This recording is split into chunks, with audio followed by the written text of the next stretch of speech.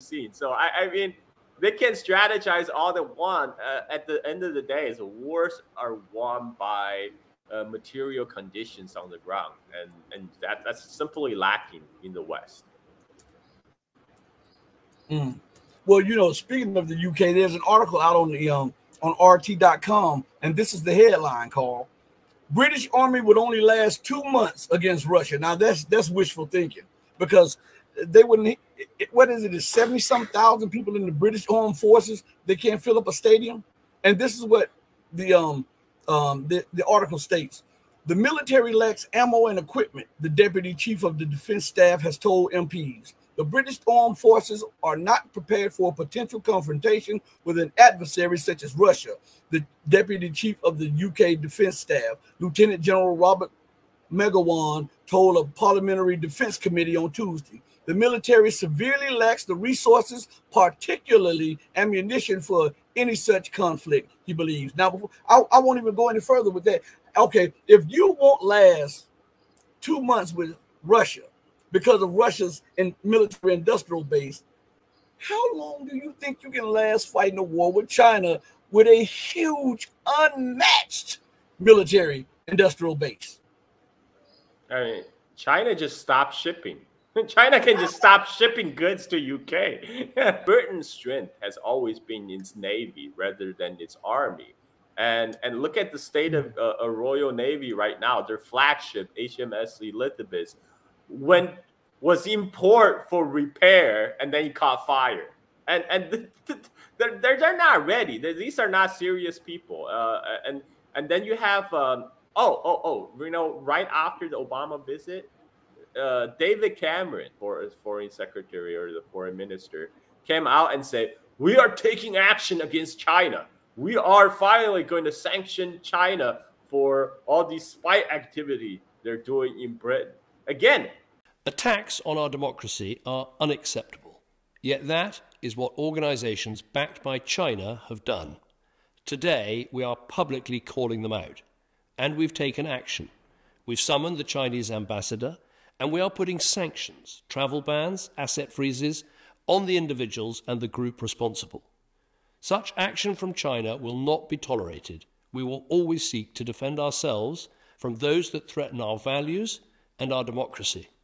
And we encourage other countries to do the same. It's like, who the hell do you think you are? You're not an imperial. You're not the great power anymore. You hasn't been since 1950 Suez Canal crisis. You are acting like you actually matters. I mean, the okay, politicians are jokes, and they're talking about we're defending our democracy. What democracy are you talking about? David Cameron, who elected you, or who elected your boss, Sunak? You know, who elected him as a prime minister, and who elected you as foreign minister? Did the British people elect you? How do you call that democracy then? This is bullshit. Victor Gao said, UK is not a competition or rival to China. China is a fact. It's a mega trend for UK to live with and get along with. You guys are no competition. You know, China leads in AI. China leads in technology. Where the hell is UK? UK is nowhere to be. Now, how Britain looks at China, it's up to the British government and people to decide. But I think it will be completely misguided for Britain to view China as an enemy or adversary or a competitor. What do China and Britain compete with? China is the largest manufacturer of automobiles. Competing with Britain? No. China is the largest exporter of EV cars and will lead the whole world in EV production. Is Britain a competitor? No. China will be the biggest and most important producer and R&D in terms of semiconductor in no time. Does that mean that China competes with Britain? No. China will be the leading nation in AI revolution. Is Britain a competitor? No. So I think British government should not overestimate its impact on the global scene and view Britain as a rival of China. China is not. China is a fact. China is a megatrend for Britain to live with and get along with. Well, Carl, look at this. There's an article out on tomshardware.com. And to show you to cut through the U.S. propaganda on the Chinese, and we're going to cover a lot of things. But this is what the title of the article is. China filed 25% more patents than the U.S. in 2023. Heavily sanctioned Huawei led all companies worldwide despite bans. Now, think about that. America tried to stick it to Huawei, and Huawei bounces back and leads the world in patents. Now, if China has led the world in the issuing of patents, how can they be stealing technology from the West when they are the ones that are the leaders of the patents that are, that are given to nations in their scientific breakthrough? Rashid, the U.S. doesn't have 5G because Chinese stole it. Okay, because China has stolen the 5G technology. That's why U.S. doesn't have 5G. And this is China graduate millions of engineers every year. Just go look up the statistics from last year. There's no competition. There's no competition from U.S. It's this. Why do they think they have a chance to keep China down? 1/5 of the humanity, 1 in every 5 person on Earth is Chinese.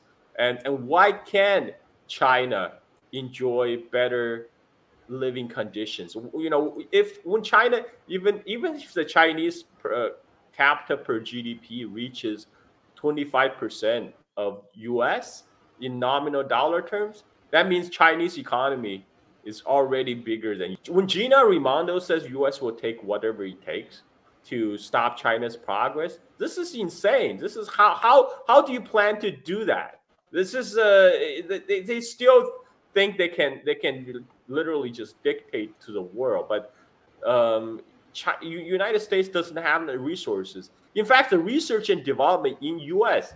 depends on foreign talents. It depends on those Chinese students coming into the U.S. university to take up this research and development roles. They don't, most of I went through the U.S. University system myself, and the people who go to engineering are like either Chinese or Indians, exchange students. They're not the people are now going to lucrative careers like be a TikTok influencer, be a YouTuber. So Carl, on our screen here, we see that this says China leads the world in hypersonic technology. And this is from Bloomberg. This is not from some fringe Eastern or Global South publication. This is actually from Bloomberg's Bloomberg.com. This in itself is an admission, because think about the intricacies in hypersonic technology. The United States just tested one that they claimed was a success, but they didn't tell you that it did not meet all of the parameters that they were looking for. So it's still in testing phase, but China has working hypersonic technology. How can they be still in technology and they lead in patents and they lead in hypersonic technology? I think a lot of people, their mental picture of China is literally stuck in the last century. They still think of China in the 1960s, 1970s, 1980s. They don't realize China has moved into 21st century a long time ago. And this is why when Americans do set foot in China, recently I saw a video of an American who traveled back to China after 5 years, and he was shocked. And he admitted that in many ways China already is ahead of United States in terms of not only living condition, but in terms of technology, adoption of technology, mobile payments, and it's just a nice country to live in. And he said it saddened me to admit, but U.S. in the last 5 years has gone in the opposite direction. I'm going to tell you the 7 major ways that China has changed in the past 5 years. I've been coming here on and off for 10 years and maybe a little bit more than that, and I have a lot of stories. I'll weave those stories into how the country has changed pre-COVID versus COVID. Number one is automation. Whether you're getting on a high-speed train or you're getting onto the subway, everything is automated, right? Through the use of personal identification cards and face recognition cameras. They've got everything set up. They've also got the Chinese equivalent of Apple Pay everywhere for everything. There is nothing that you want to do in this country that you cannot do without the Chinese equivalent of Apple Pay. Also, you go into the factories and there are robots everywhere. This is important because it's different from how we perceive China in the US. So in the US, we think of China as like a cheap labor country with them just throwing people at everything and them just being really cheap. But the reality is that they're automating and they're putting robots everywhere they can at the same time. That's a huge change from 5 years ago. Second big major change is electric vehicles. They're everywhere, much more than in the United States. So in the US, we have Tesla, and then you see occasionally a few other brands. Less than 10% of the cars on the road. In China, it's like 30 to 40% of the cars on the road are fully electric. And it's not just Tesla. Tesla is here, but there are dozens of other Chinese brands that you have never heard of that are selling cars as cheap as $10,000. Not like shit cars, you know, not like a tricycle, but like a full-blown sedan for $10,000. And they're everywhere. Very big deal. Number three, they fix their air.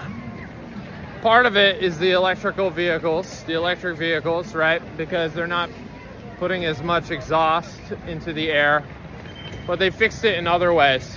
I'm in Shanghai right now, and 10 years ago, I remember arriving in the airport, and you couldn't see from one side of the airport to the other side of the airport because there was actually smog inside the building.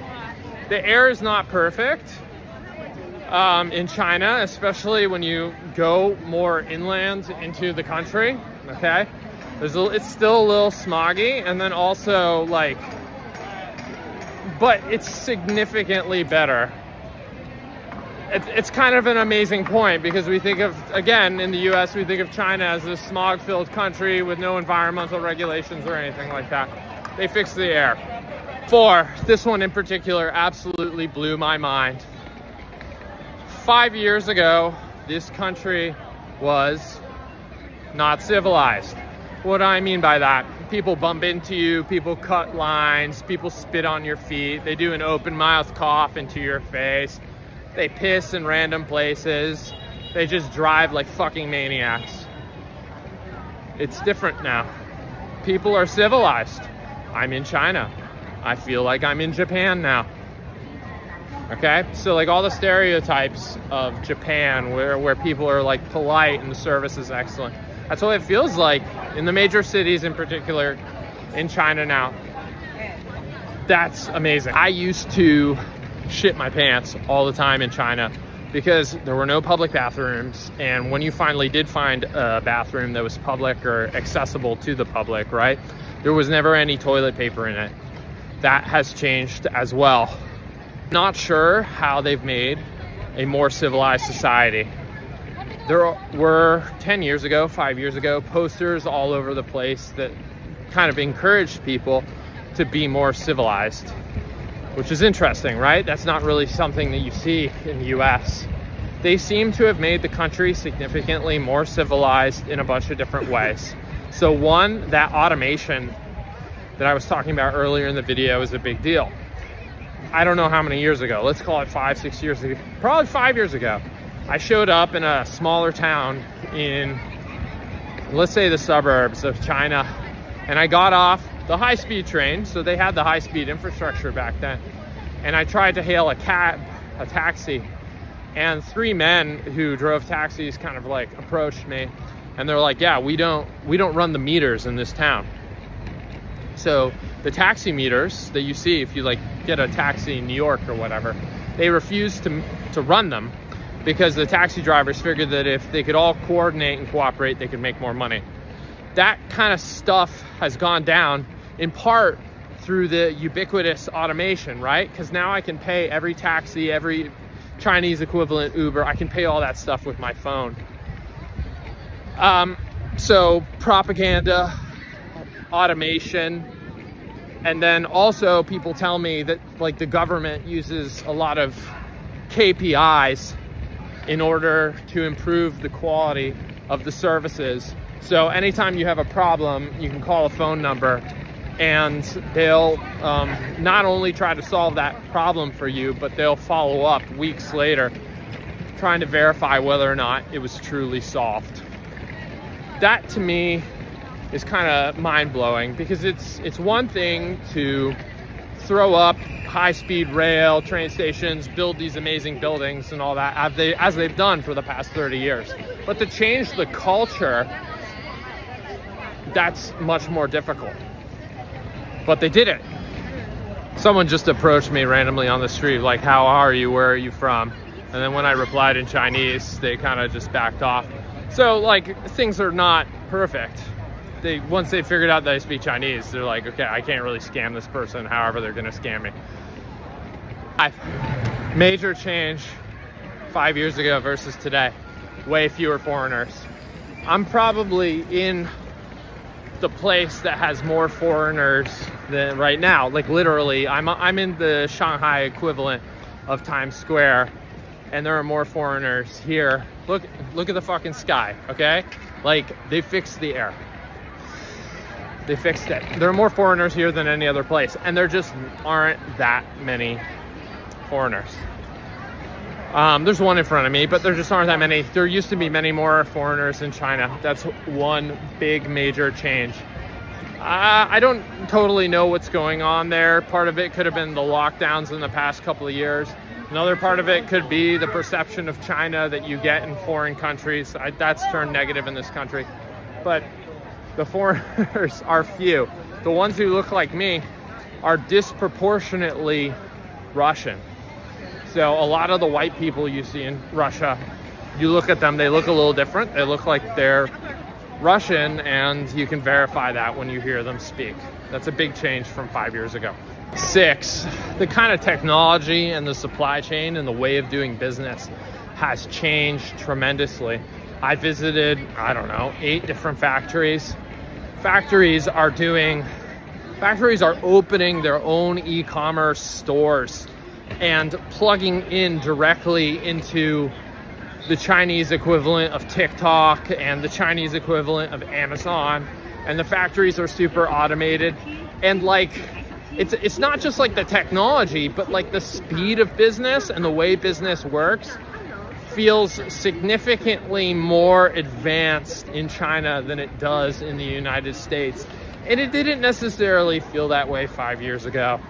Last thing I would say, the 7th and final point, 5 years ago versus today, is that my perception before I came here, and the perception generally of Americans of China, is that the place got worse, that it was some sort of like dystopian, terrorized world where you can't do anything and there were lockdowns and all that.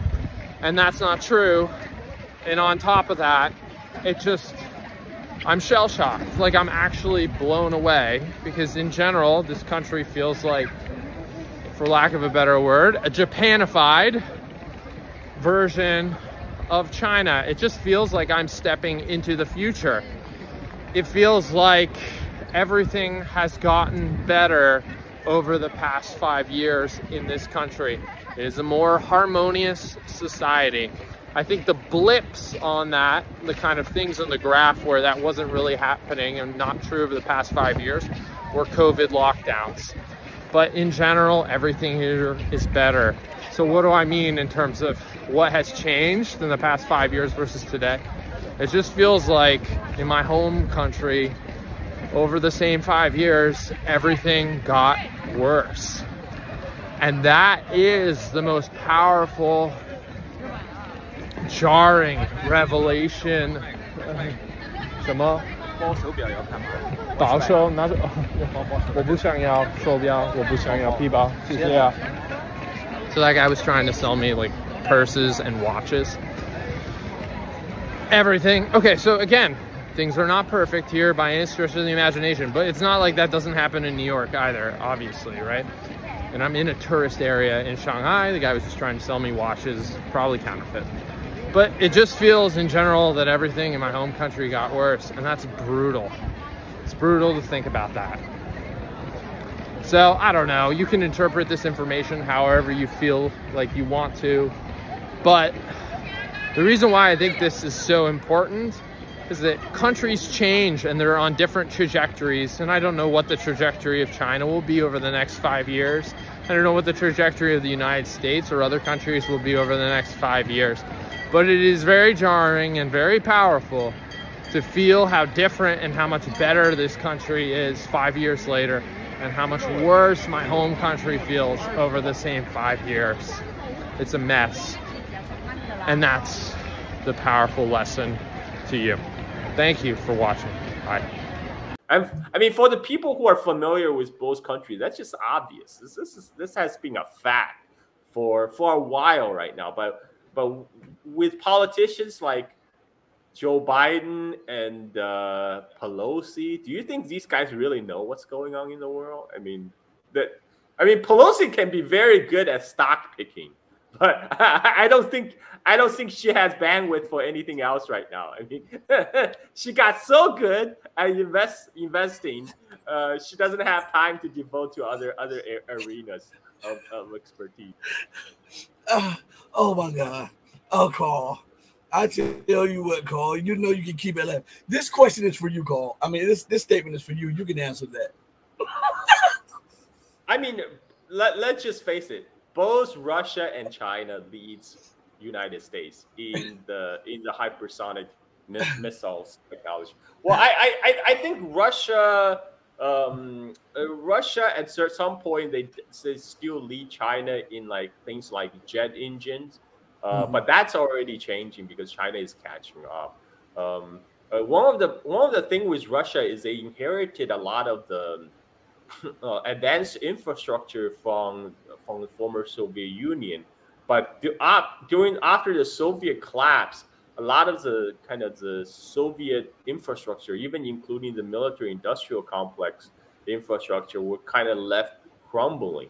So Russia in the last 10 years was trying to just repairing the damage that occurred after the collapse of the Soviet Union. Russia is still making steady progress, but they got hampered. They got hampered in that, especially in the last decade of 1990s when Yeltsin was in power. I mean, that's when the whole Soviet legacy of industrial production got hollowed out, and all the equipment were sold abroad.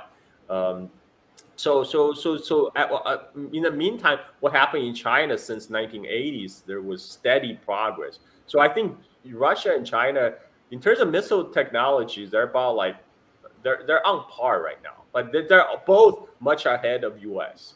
Much more ahead of U.S. And I was as you were talking, I was looking at something to throw in with you. It says that China has nearly 5 million graduates in engineering, surpassing India or any other nation. And it says that Russia has the highest number of engineers in the world, but China has the highest graduate. So year in and year out, they're turning over engineers like none other. So isn't it ironic that the two leaders of the BRICS are building their engineer corps while America is trying to wage war and using more and more debt to do that, which will upend her rule, because debt is unsustainable. Yeah, I mean, Soviet Union had always been very good at putting investment into education. I mean, after the Cold War, U.S. actually benefited from the influx of former Soviet educated engineers who are now seeking jobs in the West. I knew this because I work in the software industry. You know, my colleagues are either from former Soviet Union, from China, or from India. I mean, that's just a fact. But right now, with the internal conditions in Russia improving, you know, the new generations of Russian trained engineers are not leaving like their previous generations. They're staying in their country and developing their country. And Russia and China has they have synergy because their economy is complementary. You know, there is much less dependency on the West. Well, there's little dependency on the West in Russia right now because it got cut off. So now the rest of the world is powering forward while US is trying to build a wall around itself and its little vassal states in Europe. So what I see will happen in the future is, you know, technologically, the BRICS countries, leading by Russia and China, will continue forward, while the West will stagnate and continue and fall behind. And you know, we already seen that in a lot of arenas. You know, like sustainable energy development. You know, China leads in solar, wind power, hydro production. China leads in EV production. China leads in robotics. Now China is providing stiff competition to the Japanese robotic companies, and they're proving stiff competition for German automakers. And I don't even know what US have to compete with at this point. I was also looking down in the same article, and it says that China and India graduate 12 times more engineers than the United States. And on top of it, let us not forget that China has set up some academies across Africa to promote engineering. So let us not forget that while we're talking about this. What say you on this matter? Yeah, I mean, United States is lucky in that India hasn't completely gotten its house in order. So the Indian trained engineers continually come to US to power the US multinationals. And that's one of the things that's sustaining the US economy right now. You know, all these foreign talents coming to US. You know, formerly it's Indian Chinese, but now the US government is putting the screws on all the Chinese engineers and researchers. So China is developing. So all, you know, the Chinese engineers, they have better options. They have better options at home. Whereas, you know, the Indian engineers at this point are still choosing to come to US because they, you know, can have a better lifestyle. So that's what's keeping US still keeping the US going right now. I mean, US still lead in certain area of technology like ChatGPT, but this again is kind of the difference between U.S. and focus of U.S. and Chinese economy. And there's a difference between U.S. and China. U.S. is more focused on the service sector right now. This is why U.S. still have an edge in stuff like ChatGPT, because, you know, U.S. is very good at producing word salad. They're very good at producing marketing, ads, advertisement, and this is why you know, ChatGPT has a lot of data pool to work with, and also plus the English language is still, you know, dominant trading language around the world, so that they have that slight advantage over China. Whereas you see where China leads, they're leading in robotics, in automated manufacturing, like all the things that produce stuff, because that's what China excels in. China excels in making hard concrete object, whereas the U.S. is more excelling in talking. So this is why, you know, when it comes to AI, you see the clear differentiation. You know, U.S. leads in ChatGPT, and China leading in robotics and automated manufacturing. I mean, people have such an outdated thinking about China that they think China is still like sweatshop, slave labor that's producing cheap shoes for U.S. Just go to like any car factory in China. All the car factory floors are automated. They have like machines and robots making the cars. Whereas in U.S. you still see like people physically bolting the door on the car. So this is like, and they think that somehow China is still like behind U.S. I mean, it's crazy. It's crazy. It's just, again, there's a lot of ignorance in U.S. been sustained by the constant stream of propaganda. So that's one area U.S. clear lead. You know, the propaganda production, the copium production is off the charts. You know.